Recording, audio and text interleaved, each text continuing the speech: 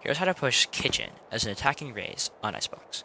First thing you want to do is have a teammate smoke here to block off their vision. Then you're going to want to put your first satchel here. Satchel out. Thing. And 2/3 of the way of your jump. And then you're on top of tube. And on tube, you can get a pick or two. And then you're going to want to get to the kitchen, you're going to want to drop down. And as you're dropping down, put your second satchel and detonate it about a millisecond after, half a second after. And that should look something like this.